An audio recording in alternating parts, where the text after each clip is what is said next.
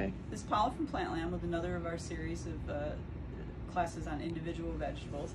And today I'm going to babble at you about carrots.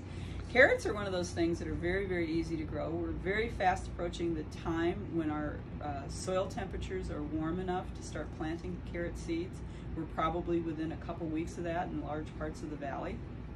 So carrots are one of those things that we can do very early that really like our Montana cool weather.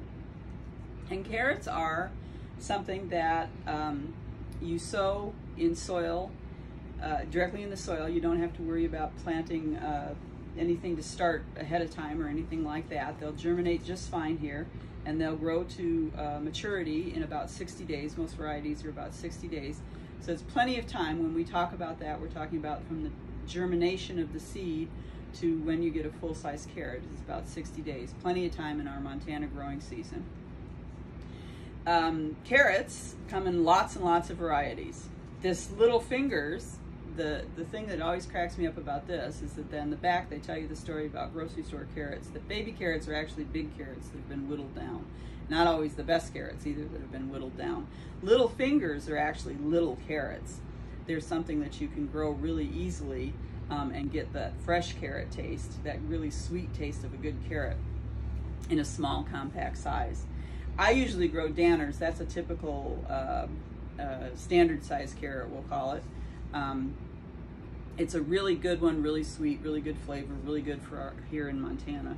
And then there are other varieties we have. We have rainbow varieties. We have some that are shorter and fatter. There's all kinds of things.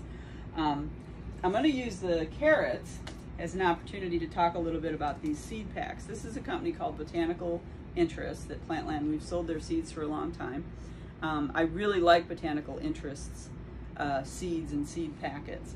On the back of their seed packet, well, we'll start with the front actually. The front of their seed packet, they tell us how many days it takes.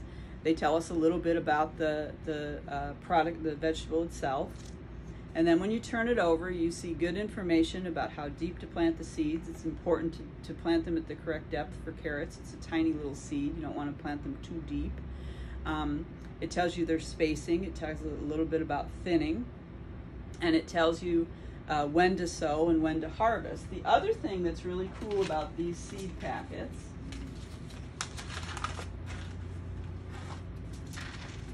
is that if you very carefully, and I didn't very carefully open this up,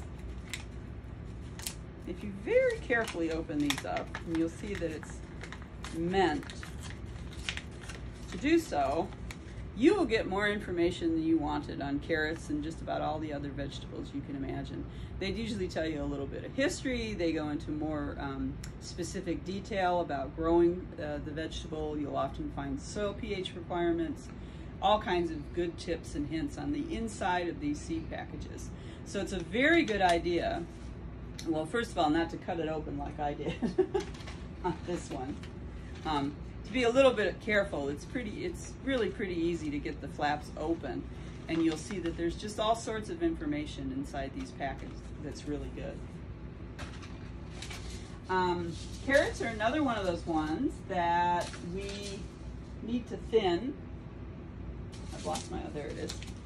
We need to thin once they come up because we almost always sow the seed too thickly. It's a very tiny seed and it's very hard to get it spaced correctly.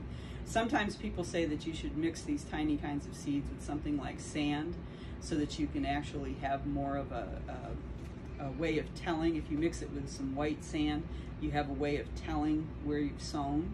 Makes it a little bit easier to keep track of. I've done things like that before when I've had sand handy. Make sure you're using wash sand, playground sand, the kind of sand that isn't going to have salt water or anything like that in it, because you don't want to add any kind of contaminant to your garden soil. Carrots, you thin them out when they first come up.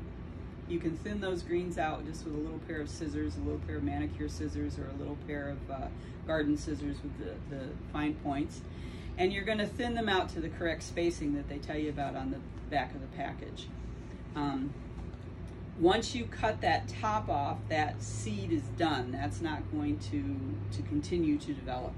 So that's how you're going to thin those. And then as they get bigger, because you're doing some fine thinning when the seedlings are probably about this big.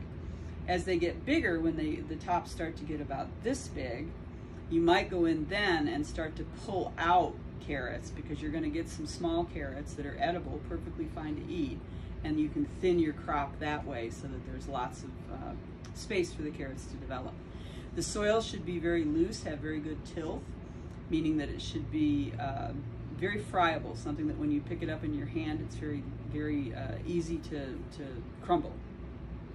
The reason for that is, if you think about it, if you've got heavy clay soil, if you've got soil that has lots of rocks in it, those carrots, which you're trying to develop underground, aren't going to be able to develop very well. They're going to struggle to get out in that soil. And so the looser the soil is, the better the development is. Last year I was having some fun online there were gardeners in England, and this cracks me up every time I see them do it. They're taking 55-gallon drums, basically filling them with sand, and growing carrots and parsnips in them, and then they pull out these carrots that are 3 feet long. Gardening's a bit competitive over there. They have lots of societies. Of course, there's the Women's Institute and things where they compete for growing these carrots. It's a good way to seeg into the fact that you can grow carrots in a small container if you want to. You're not going to get a big crop of carrots out of something like this, but remember that you do have to have some depth. If you had a pot that was maybe another 3 or 4 inches bigger than this, but this sort of depth still, you could try growing a crop of carrots in a container. They'd be perfectly fine, and it's a good way to get that nice loose soil that carrots want. The other thing to know about carrots, despite what you see at the farmer's market, when you harvest your carrots, you should cut those green tops off almost immediately, because those green tops will continue to take moisture and sugars from the carrot itself. And so those tops are something of a I don't know what the word I want is. Oh dear. Those carrot tops aren't good for the carrot bottoms. So despite the fact that quite often at the farmers markets you see carrots displayed with their tops on them, the first thing I do when I get them home is I cut those tops off so that they don't continue to take moisture from the carrots.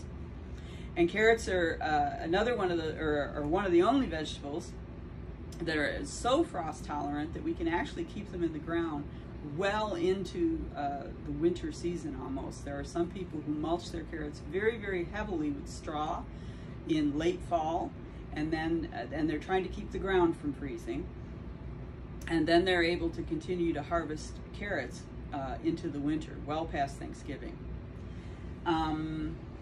Not a whole lot else that's real hard about carrots to grow. Root vegetables, like all of our root vegetables, like carrots, like a good fertilizer. I plant my seeds, I let stuff come up, I let it get about this high, then I give it a dose of this kind of fertilizer. You'll see it has a higher middle number. That's phosphorus, that's root development. That's basically what a carrot is, a beet is, a potato, an onion is. So this is a good fertilizer for that. I'm going to give it another dose. I'll give it a first dose when they first come up, and then I'm going to give it another dose about a month later, and then I'm probably going to do it again a month later. It's a little more than it says on the package, but I don't think it hurts my plants at all. So that's it for carrots. That's just a very quick overview. This is Paula from Plantland, and happy gardening.